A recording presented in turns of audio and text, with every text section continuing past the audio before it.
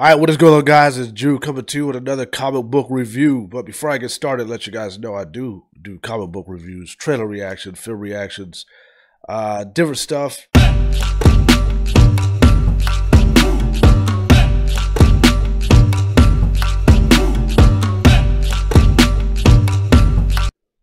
All right, so I'm going to continue on with this series here. This is The Exiled. The Exiled. If you're unfamiliar with this is another Whatnot Publishing comic.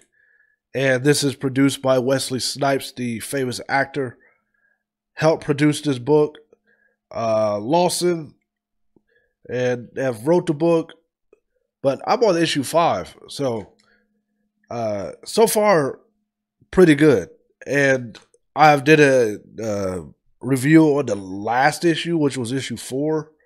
So I decided, usually I don't go issue to issue, but this one is, I decided to do issue to issue, and this is good. This is good. So now Roach, which is the main character, which is the guy you see on the cover, the black guy, he is the main character. Basically, just kind of give you a quick rundown what's going on. This is the world where there's some craziness going on. This is a far futuristic future world, but it's like kind of post-apocalyptic, kind of like the broken future, where there is new technology, but there's also a bunch of destroyed population and cities, like where it's all dark. It's like dark future, dark, it's real dark. And these humans got taken over by a different subspecies, like some type of alien species, and had made humans get a little rational, I guess, a little crazy. And these beings, the beings that took it over were actually murdering these savages, but the people did not realize why. They just thought the aliens were the bad guys. Now, anyways, Roach's his father was actually collaborating. At some point, he ended up collaborating with this other species, which is what they found out in issue 4. Now, in issue 5, they're just continuing off where they left off, and I think there's going to be only 6 issues. And the only reason why I think that is because the way this ended, they're getting into the core, and you have this other organization that's trying to stop him and them, because they, that's just always how it is. It's always going to be opposition, the ops, that wants to interfere with what you got going on, because they don't want to believe in you. They want to believe everybody's the enemy, everybody's wrong.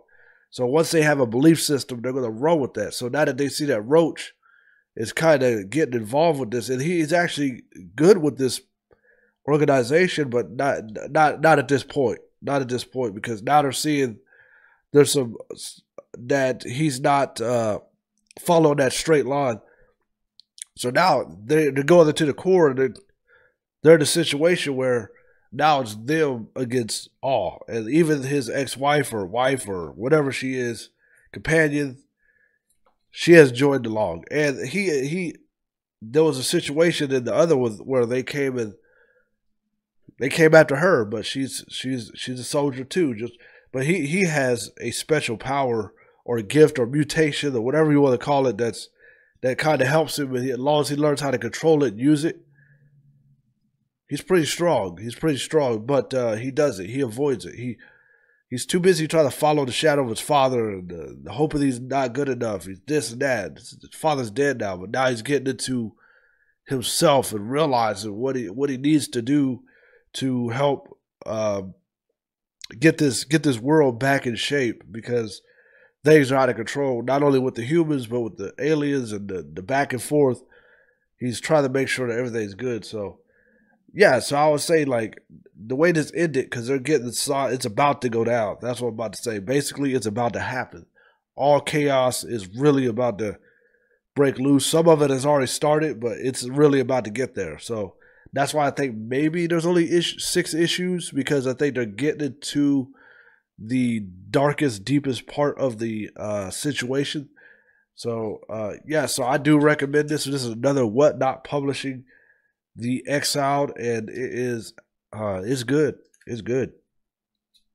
I recommend it. So check it out. All right, I'll see you on the next one.